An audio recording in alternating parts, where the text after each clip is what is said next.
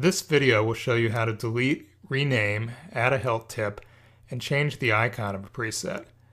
We will also cover how to import a preset. Choose a preset to edit. Control-click for the Mac, or right-click for Windows in the preset icon area. Here you can choose to delete the preset or rename it. Let's rename it to something shorter.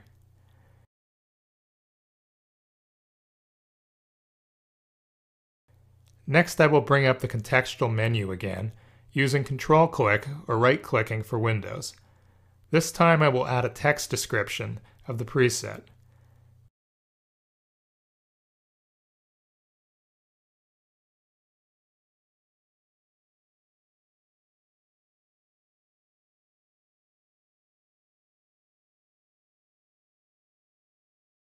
Now it will appear when I mouse over the icon.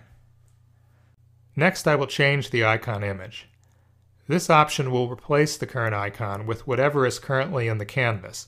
In this case, it is the car. Don't worry if you don't like your new icon, you can always change it again. I would like to touch upon importing presets. When I am doing a project, I like to save my paint action sequences with my output movies, which I always keep outside of my Studio Artist folder. So if I want to get at those presets, I would either have to put them in my Studio Artist preset folders, or I can just import them as needed. To do that, I choose Import Preset, and then choose the preset type, which in my case is usually paint action sequences. For Mac users, you can always just drag a preset from the Finder and drop it on the application icon in the Mac dock. Or you can just double-click on the preset file in the Mac Finder to open it. If I want to see the paint action sequence preset I just imported, I will need to open the paint action sequence window. I can then press play to make it run.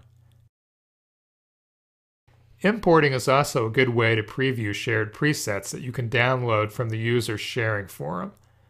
Once you find ones you like, you can then save them to your favorites or to the factory presets, as we discussed in the previous videos.